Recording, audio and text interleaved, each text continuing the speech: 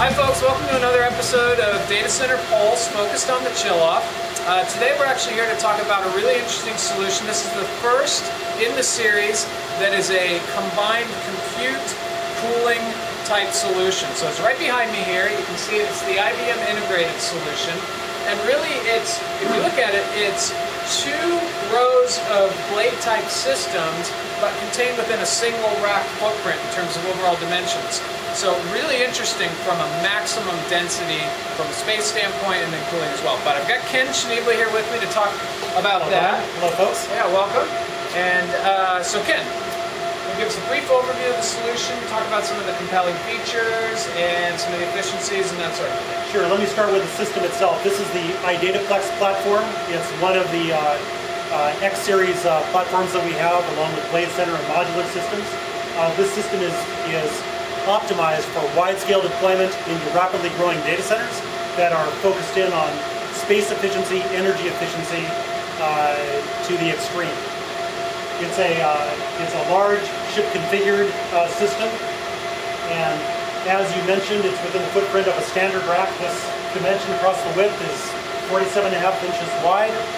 The depth, without the rear door heat exchanger, is 23.5 inches deep, and the total auxiliary cooling system, the optional cooling system, the rear door heat exchanger, is only additional 4 inches to bring us up to a 29.5 inch depth by 47.5 inch wide, same as a standard rack.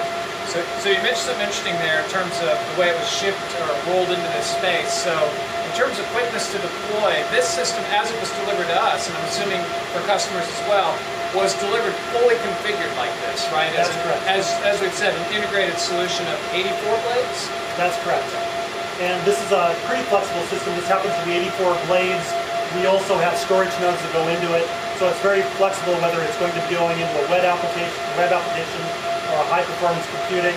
Ethernet switches, fiber channel switches, IV switches, all get pre-configured and shipped fully tested and deployed very rapidly inside of customer client environments. Okay, and then now back to the dimensions. You mentioned the rear door heat exchanger as being optional.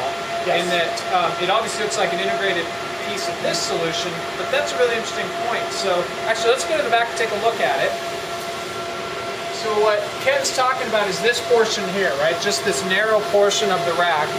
So the entire heat exchanger is in about, what, a 4-inch?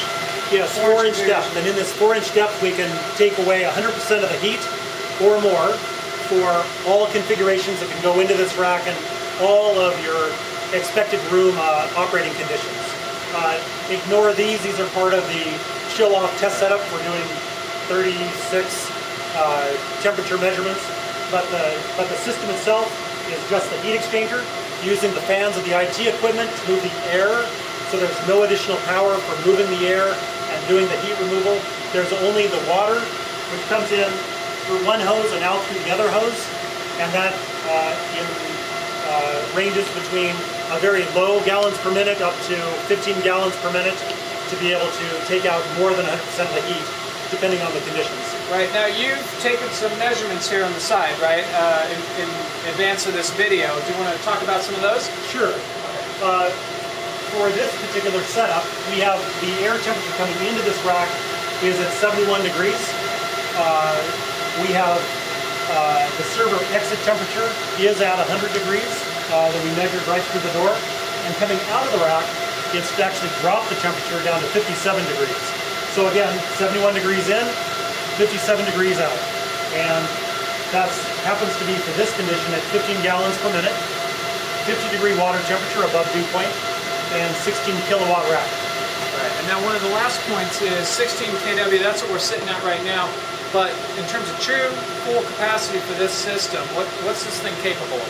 It's been tested well beyond 30 kilowatts. We have systems that can go up and come close to 30 kilowatts of this generation.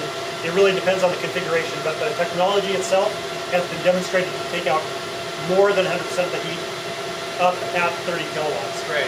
Okay, and then the last point I want to make is that the rear door heat exchanger, you can operate this without this rear door heat exchanger. So in some legacy environments, if you wanted it to be cooled via room air, that's possible, right? Oh yes, totally. Yes, that's completely possible if you were to buy this system, or actually pretty much any one of our IBM systems, and then you were to decide you wanted to deploy a rear door heat exchanger technology, which we have pretty much on 100% of our products, then you're able to come on in and put this in within the same footprint. It just takes off the old door, puts on this door, connect up your 2 water pipes, and you're off and running. Great. Okay, so the last question I like to ask, how do you think you're going to do? Oh, we'll do excellent. Naturally. Naturally. Great. Well, thanks, folks, for tuning in. Stay tuned for another episode coming up soon. We're going to move to refrigerant-based testing here in the chill-off. That's going to be really interesting as well. So, like I said, stay tuned for future episodes. Thanks.